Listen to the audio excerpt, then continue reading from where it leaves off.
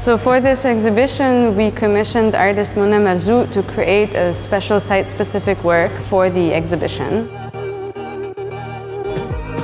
Mona decided that she would like to sort of respond to the context of the exhibition by creating almost a museum within a museum. Throughout, you might sort of see like display cases sort of painted that include imaginary objects.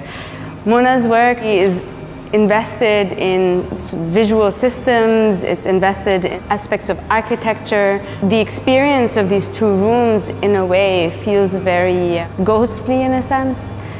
They are also a poetic reflection on how we see exhibitions.